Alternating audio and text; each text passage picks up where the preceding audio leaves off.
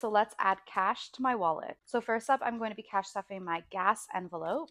That will be getting $80, and this is enough for me for a 2 week period.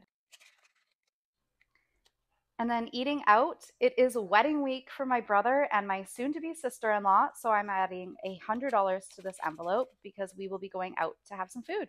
Groceries will be getting 125. I have a lot of meals that are going to be covered this next couple of weeks, so that's more than enough for me. My dog Hank is a senior. He is 15, so he's going in for a checkup at the vet.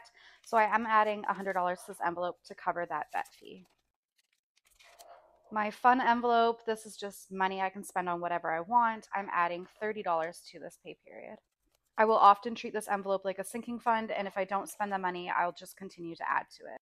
And then household, I'm also adding $30 to, and then that is it. So next up, I will be cash stuffing my sinking funds and my